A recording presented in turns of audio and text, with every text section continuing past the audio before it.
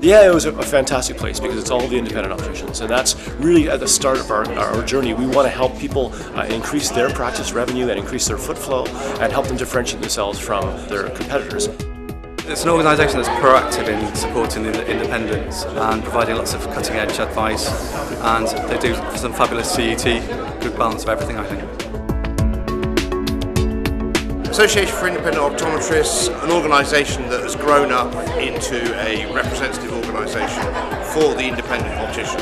It's probably the only organisation in the UK that truly represents the independent practice and only represents the independent practice. It's about AIO having more of a voice, being seen as more of a stakeholder, being more influential in how the agenda has progressed. And we like to think that we're moving in the right direction in how we do that. Coming out to events like this, you can actually become part of a bigger team, and that's important. Join the AIO, to become part of a bigger team, you can actually make a bigger difference and have that support network that you need.